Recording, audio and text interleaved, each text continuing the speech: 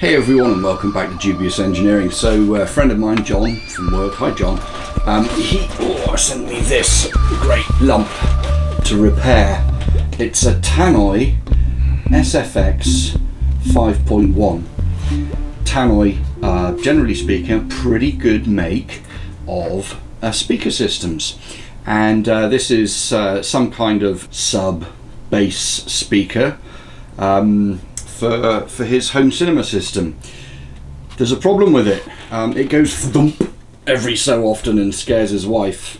I believe the capacitors have dried out, so so I have capacitors, transistors, resistors, more capacitors. Pretty much, I hope everything I need to be able to fix this up, do the job. So let's get cracking. Let's pull it apart and see if we can find out what's wrong with it.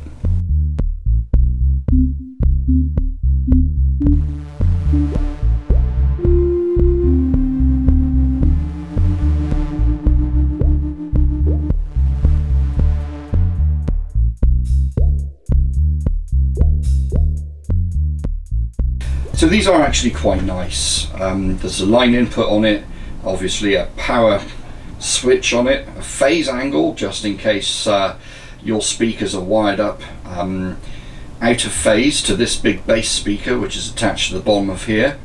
There's a voltage selector, so it's a standard IEC mains connector, and operates from either 115 or 240 volts, 230 volts. So yeah, it's quite a cool piece of kit. And then when you look inside, a nice big fat hairy transformer with apparently a built-in thermal fuse, and some PCBs in here. Now this is the control PCB here, and that, to me, straight away I believe I can see what's going on. Let me see if I can show you this a bit better.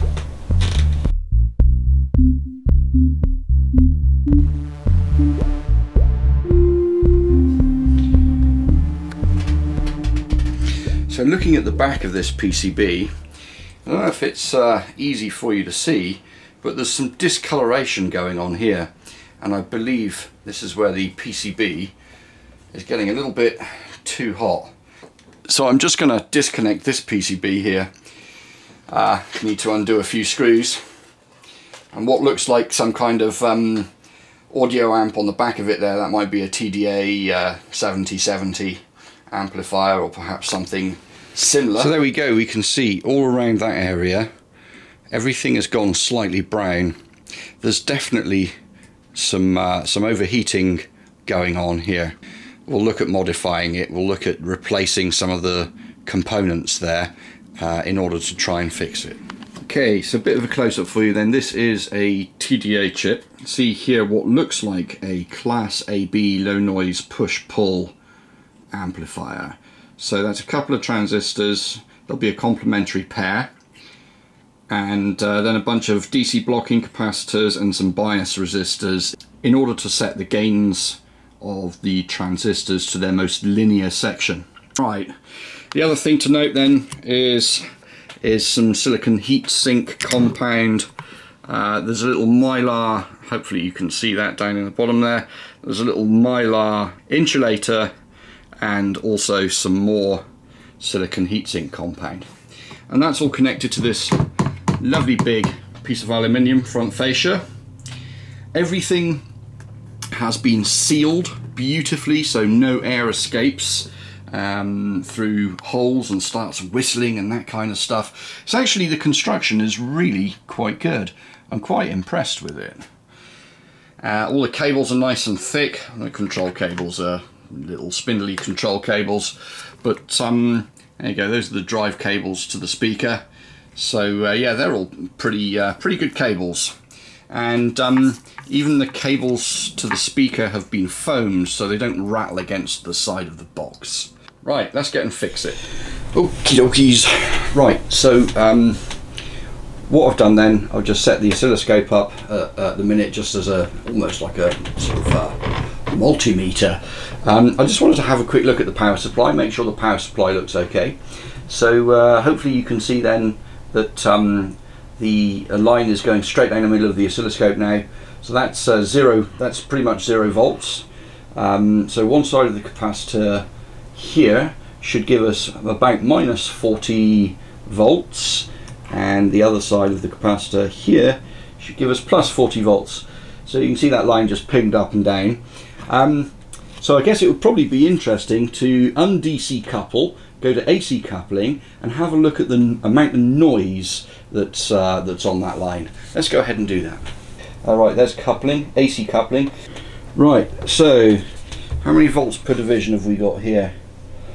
We have got 50 millivolts per division, so that's 1, 2, 3, 4, 5, so 250 millivolts worth of noise by the looks of things on the positive side.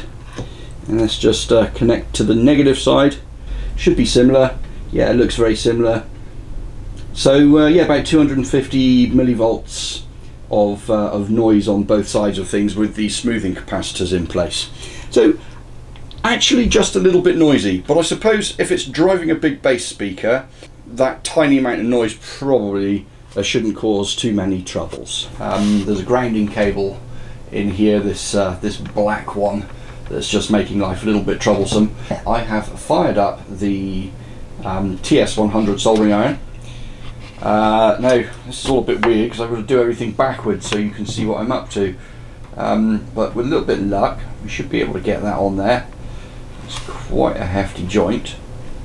And there we go, solder is melting. We should be able to pull this off. Come on, there we go, lovely. Right, so that makes it a little bit easier now. Only a little bit easier apparently. So while I'm doing this, I'm very keen to tell you that if you don't have experience with working on live products, working on products with mains voltages in them, when they're turned on, like I was earlier, suggest you don't do that, obviously. I've removed one capacitor from the PCB, and I poked around on the PCB and the capacitors didn't seem to do much. So here's a really trashy way of testing a capacitor. So I'm holding one probe on one lead of the capacitor, the other probe on the other lead of the capacitor. Give that a few seconds, take them off, switch the capacitor the other way around, and you should get a tiny little beep. And that's not happening. So basically what I'm doing is the meter has a battery in it, and when you touch the capacitor leads, you effectively charge the capacitor with a tiny amount of power from the battery in the meter. Then you spin the capacitor around, and that should normally give you some kind of a reading. So that's the old component there. That's a 100 microfarad 16 volt capacitor, and this here is a 100 microfarad 16 volt capacitor. And if we do exactly the same test on this brand new capacitor, so there we go, both leads connected up like that, spin it around and listen. There you go, hear that tiny beep, spin it around, tiny beep, spin it around, tiny beep. That just indicates that the capacitor is taking some kind of charge. So clearly the capacitor is cream crackered. So what I'm going to do is I'm going to upgrade ever so slightly. This here is a, knowing the voltages that are in and around this circuitry, I've decided that a 50 volt capacitor at 100 microfarads is probably going to handle things a little bit better and last quite a lot longer than this 16 volt 100 microfarad capacitor. So there's the old one there that I've popped out, and this is the intended replacement, which will go effectively in its place. Right, let's make sure we get the orientation correct. Their polarity does make a difference. So normally the white stripe here is the side that is negative. The side with nothing written on it is the positive side. Thankfully it's all clearly marked on the PCB as well, so I don't know if you can see that, get the angle right. You can see there that there's a positive side and a negative side, and again if you look, the capacitor leads are slightly different lengths. So the longer one is the positive lead, and the shorter one is the negative lead. So we'll pop one of those in there, replace them all of the electrolytics on here I think deserve replacing. So, okay, bear with me.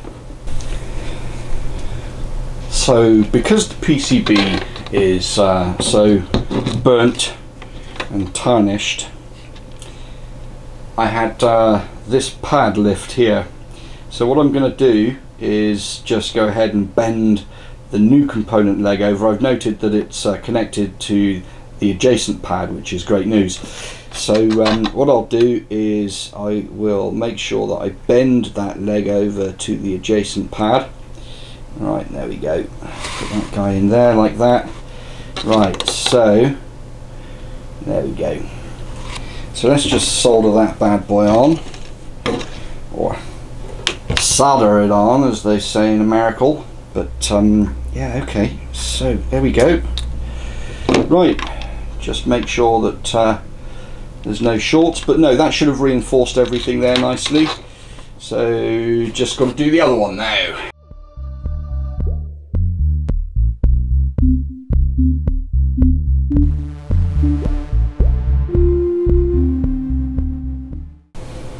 That is all of the capacitors replaced.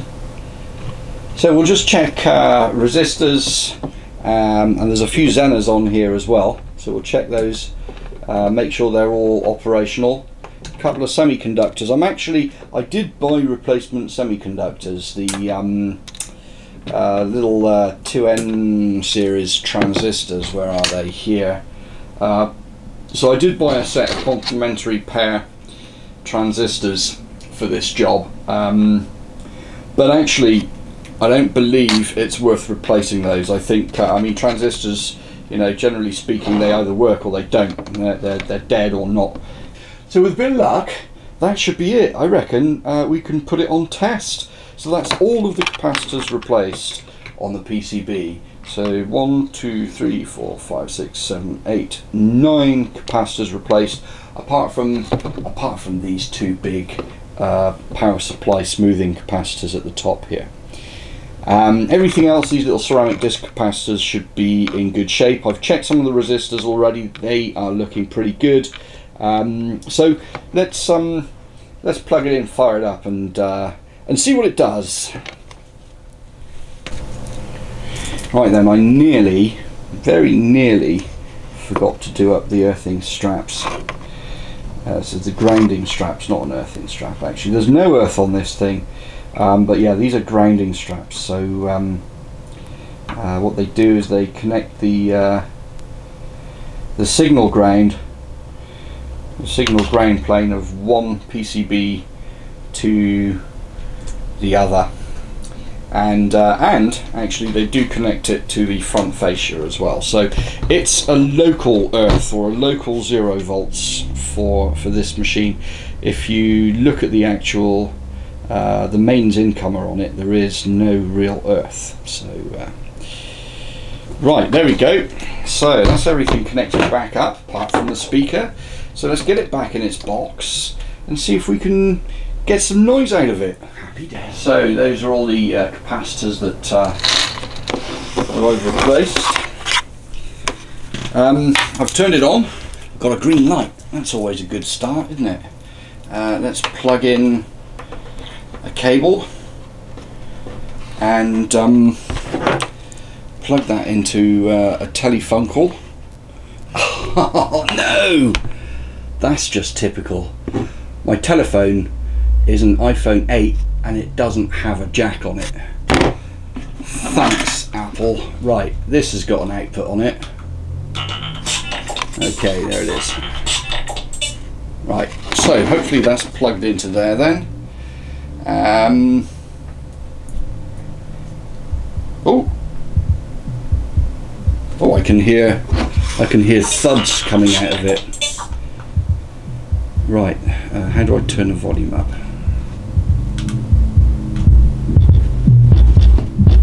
There we go.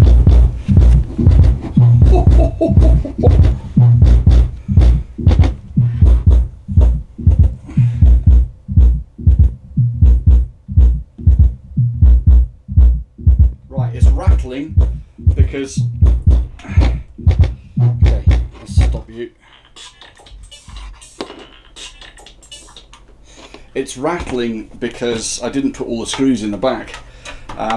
One thing I've always learnt is if you've got lots of screws to do up, give a little test before you do all the screws up, because you never know, you might have to take it apart again. Anyway, I'm pleased to say this sounds like it does exactly what it says on the tin now. Happy days. Lovely.